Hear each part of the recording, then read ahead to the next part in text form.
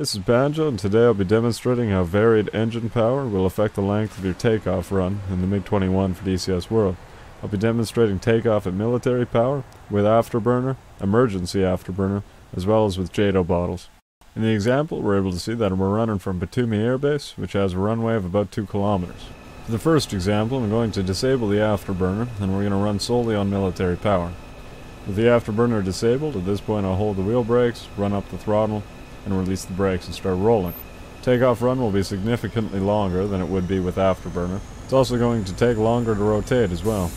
At this point, as I start rolling, I'll bring up the controls indicator so we can monitor the input that I'm putting into the stick. As speed passes 150 to 200, I'll pull the stick smoothly back about halfway, and I'll keep it there until the nose wheel begins to lift off. Then as the nose wheel leaves the ground, I'll ease off the stick to set up the required pitch for takeoff, allowing the wings to lift the plane off the ground before I bring in the gear and slowly retract the flaps as airspeed increases. As we're able to see, this takes quite a while on military power. With a full fuel load and 6 IR missiles, we're able to see that I cleared at about 3/4 of the runway length, this being a 2-kilometer runway and one of the shortest. This is usually fine to take off from any runway in the game, although this may change with air-to-ground weapons. For the second example, this will be a standard takeoff using the afterburner. So leave the afterburner in the enabled upwards position, hold the wheel brakes and run up the throttle to about 90%, watch engine gas temperature pass above 600, at which point I'll engage the afterburner, monitoring the lights come on, and begin my takeoff run. The main difference this time around is that the increase in thrust will allow me to clear my takeoff about 1/3 quicker than at military power. Just as before, I'll bring up the controls indicator as I pass 100, and we're able to see as I pass 200, I'll bring the stick smoothly back about halfway, bring up the nose gear, at which point I'll allow the wings to lift the plane off the ground, easing off the stick. Due to the design of the MiG-21, it's fairly easy to tail strike the engine during takeoff if you pitch back too much. For the third example, I'm going to engage the emergency afterburner, which will give us additional thrust. The switch to enable the emergency afterburner is located in front of the throttle. At this point I'll begin the takeoff run, and the main difference this time is that the takeoff run will be cut down by another third, so at this point it should be a takeoff run about half the distance as at military power. As with the previous examples, I'll again bring up the controls indicator, and we can see things go just as it was the first 2 times, only a bit quicker.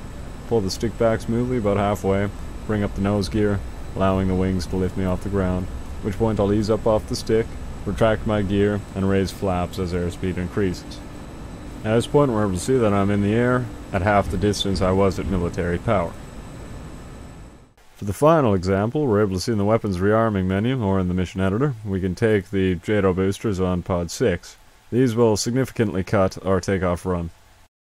At this point for the final example, back in game, I'll make sure the afterburner is set to enabled, engage the emergency afterburner, at which point I'll enable power to the SPRD system and its drop system. Having a quick look at the external, we're able to see the boosters just inside for my flaps under my wing. As an increase in airspeed is detected, the JATO boosters will automatically activate. They can also be activated manually using SPRD start. Compared to our takeoff with emergency burner, we'll take off in about half the distance, which will be about the quarter of the distance that military power took. At this point we can hear the boosters activate, and we'd see a sharp increase to our airspeed. At this point everything is going to happen significantly faster, but otherwise is a standard takeoff. We're able to see that I've cleared the runway at about 1/4 of the distance I did at military power, or about 1/3 of the distance on afterburner. For the final example, we'll move to TAC view, and we're able to see that I've merged all 4 examples. I made sure to include a delay before each plane took off, as to make sure they all take off at about the same time. We're able to see the first one rolling on military power.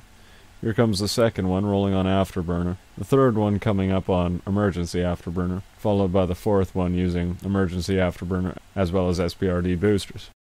As we can clearly see though, varied engine power during the takeoff run makes a significant difference to the length on the takeoff run by a few hundred meters. Realistically, it'd be pretty rare to have to run the SPRD boosters, as the runways in DCS are long enough to take off at military power, and you give up quite a lot to take them, as they take place of the ASO2 countermeasure rack.